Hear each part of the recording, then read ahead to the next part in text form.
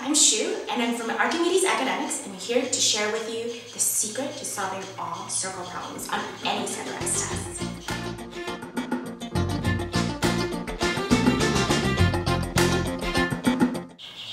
Here we have a rather challenging geometry problem from the SATs. There are two circles centered at O and P and intersecting at A and B.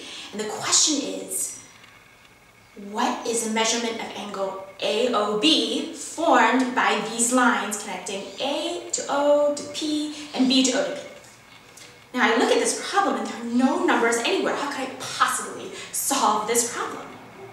Remember, the thing about circles is that they are defined by the radius. So therefore, the secret to solving all circle problems is to find the radius. So I look at all circle problems as if I were a radius hunter. So I look at this and I see there's a radius right here, from O to P, and a radius from O to A, and P to A, and O to B, and P to B. And I see that these are not just lines, but rather lines of two equal lateral triangles. The rule about equilateral triangles, you must remember, is that each angle equals 60 degrees because all the angles add up to 180 and all the angles are equal.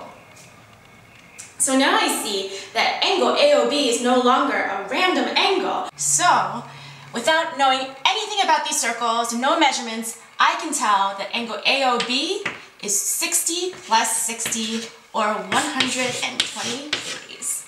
So there you go. The radius solves everything. Go solve some circle problems.